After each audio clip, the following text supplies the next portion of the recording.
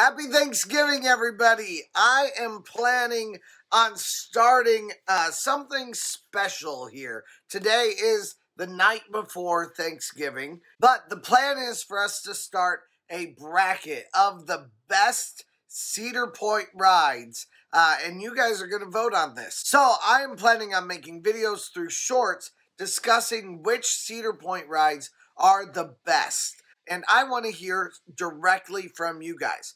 What is your favorite Cedar Point ride? Or collectively, what is our favorite Cedar Point ride? So the plan is for us to go in alphabetical order except for two rides. The two kids roller coasters, I'm not going in alphabetical order for those. So we're starting with Wilderness Run and Woodstock Express, but everything else is in order.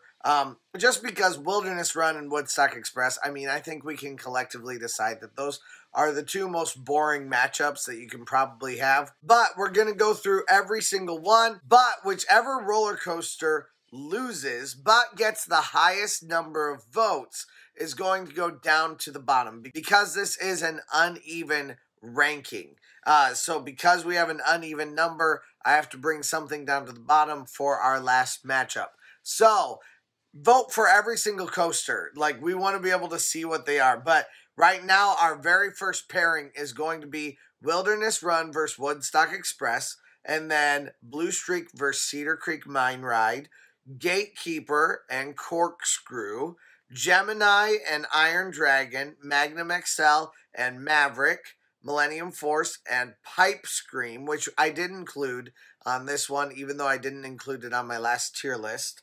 And Raptor versus Rougarou, Steel Vengeance versus Top Thrill Dragster, and then Val Raven versus whatever the highest number of votes for whatever the last losing coaster was.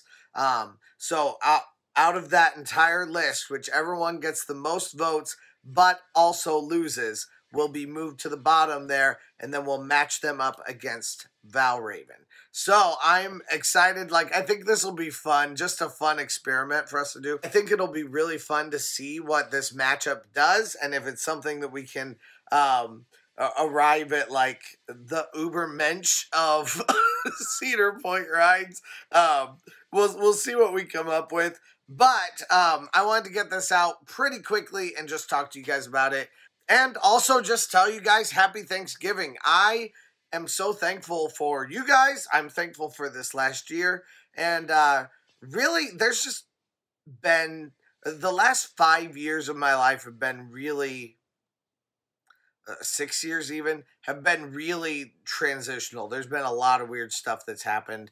A lot of crappy stuff that's even happened. And things have gotten so good over the last couple of years.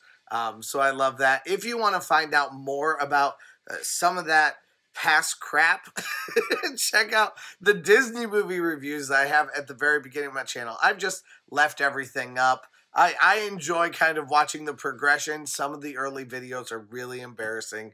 So if you guys want to go check those out, you're definitely welcome to. If you just go to my uploads and you scroll all the way down, then you can find it. Very thankful for this year, and like I said, thankful for all of you guys too. Thanks for joining me today, and let's go! Happy Thanksgiving.